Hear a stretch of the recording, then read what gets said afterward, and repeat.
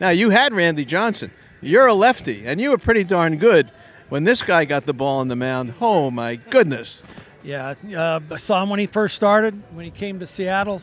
A lot of talk about him, and there was a Scotty Holman. I think there was Langston was on that staff. You know, they had some young, great arms, and Matt Young, I think. Next thing you know, he gets traded.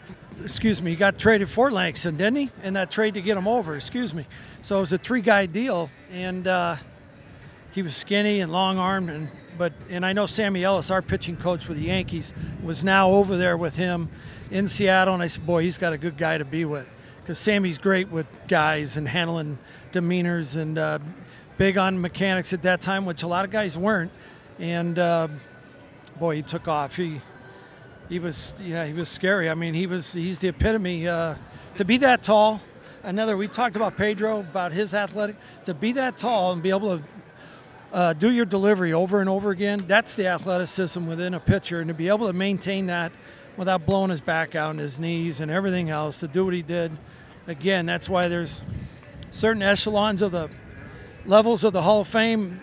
To me, he's at the top with some of those guys that, you know, are mythical figures. And Matty and Randy's one of those guys, and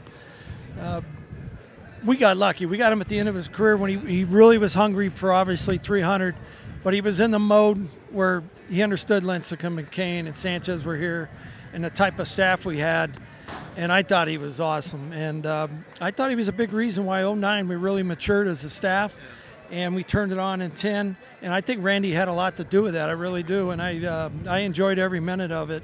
It was easy for me at that point, but trying to help him get through each start was different because of his health, but he was a pleasure, and we're all proud of him. We know he probably has to go in with a different hat on, but it's pretty cool to see that Randy finished up with us.